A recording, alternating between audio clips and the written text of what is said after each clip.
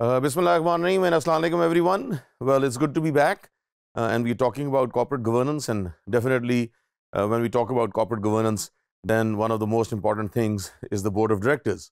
Now, a very important aspect is that how is it that we look at the effectiveness of the board of directors? Now, this is extremely important. Now, recently what we see is that more and more the board of directors rely upon the chief executive officers, and we see that because of that, the role, the job description, the responsibilities, the scope, and most importantly, the remuneration, the benefits of chief executive officers have exponentially increased.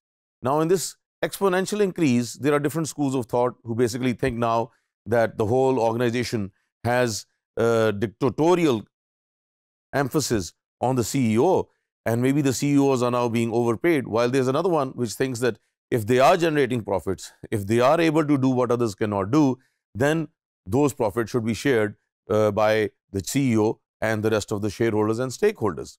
So again, what we see is that due to the importance of the role of the chief executive officer and the other chief officers of the organization, therefore the board can take a little bit of a backbencher view. However, in the 21st century, this has changed, and we see that the boards are now devoting greater time and attention to matters connected with the management of the company. So that is what we are seeing, and this shift basically has created a very good sort of collaboration and relationship between the CEO and the board of directors. Their continuous and close contact with the operation of the company places them in a far more advantageous position.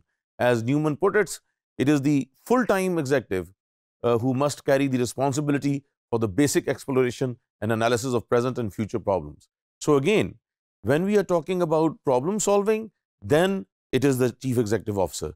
But when we are talking about strategy, when we are talking about policies, when we are talking about top level recruitments, when we are talking about audit, when we are talking about accountability, integrity, and the ethos of the organization, then the board of directors have a very, very important role. Now, when we are looking at that, the main functions of the board are therefore confirming management decisions on major changes in objectives, policies, and those other transactions, reviewing the results of the company's current operations, providing constructive advice to the executives through a discussion on important matters such as business outlook, new government legislation, wage policies, selecting the chief executives and confirming the selection of other chief officers in the company made by the chief executives. The ultimate responsibility under the present setup of a company management rests with the board of directors. It has to perform the important function of approving the company's objectives and policies, of looking critically at the profit planning of the company. So again, what we see is that these board of directors, they have to strategically visualize, they have to be visionary, and they have to see that how is it that in the long run, the company is going to generate profits.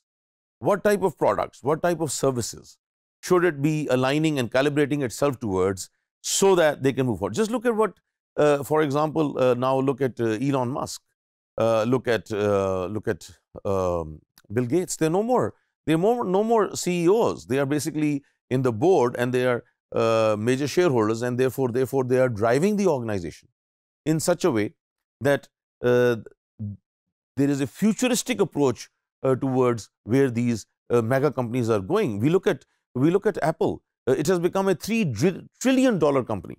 3 trillion. First, just 4 years ago, it touched the first trillion, and then about 18 months ago, it touched the second trillion, and now it's already on the third trillion, moving towards the fourth trillion. So that is what profit planning is all about, and that's the important role of the boards, because the chief executive officer is basically inundated and overwhelmed with daily affairs, and therefore many times he or she cannot strategically be thinking because they are so much engrossed in second to second issues and minute to minute problem solving. So therefore that is where the board basically plays its very effective role. Drucker basically said it is an organ of review, of appraisal, of appeal. Only in a crisis it becomes an organ of action. So basically we see that the fundamental role of the board of directors is review, appraisal, and appeal. But if required, now in the 21st century, the board actively also tends to play a part so that they can take the company. Now that is what we have seen in COVID-19. Many companies, many established companies have fallen prey to COVID-19. But those companies who have survived have had very active boards who have been actively participating, actually sometimes giving more time than full-time employees so that their organization or their company can survive through this crisis of COVID-19. Peter Drucker then also said, in reality, the board as conceived by the lawmakers is at best a tired fiction. It is perhaps not too much to say that it has become a shadow king. So again, what we see, just like the word shadow cabinet, Peter Drucker uses the word shadow king, that basically the king is the chief executive officer, and in the shadows, basically we have the board of directors who are looking after the affairs of the organization, overseeing what basically the chief executive officer is doing. So all of these things basically are extremely important. And basically these boards constitute backend towards the organization so that the chief executive officer and the chief officers of the organization know that there is a responsible, strong, wise board at the back, and wherever required, they basically align themselves, calibrate themselves, bring them forward, or otherwise they stay back, they look at policies, they review them, they see how appraisal is being done, they see how selection is being done, and based upon that, they are contributing towards the betterment of the organization. They're looking at the long term, they're looking at profit planning to see where the organization will be in 5 years, 10 years, 20 years, and then also basically culminating in the ethos of the organization and creating that value addition into the organization and making sure that the top management of the organization in its day-to-day affairs does not tend to slip somewhere.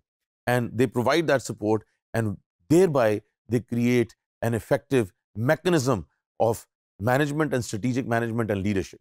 And that is what all these board of directors should be doing. Thank you so much.